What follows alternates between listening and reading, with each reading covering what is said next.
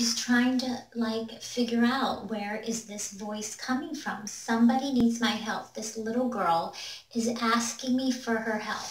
So she creeps by downstairs, the old lady's room. She knows the old lady's asleep. She's being very, very quiet.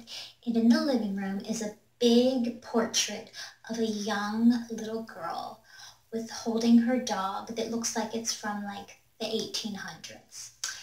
And she figures, well, this must be a little girl that used to live here, and she's asking me for help for some reason. But she's like, why and what does she need help with? I want to help her. So she keeps investigating, and she hears like footsteps, like running almost, like, and like laughing, like, and of course she's scared, but she wants to help this little girl spirit. So she hears the footsteps go, and she follows them to where she hears the noise, and it leads her into the basement.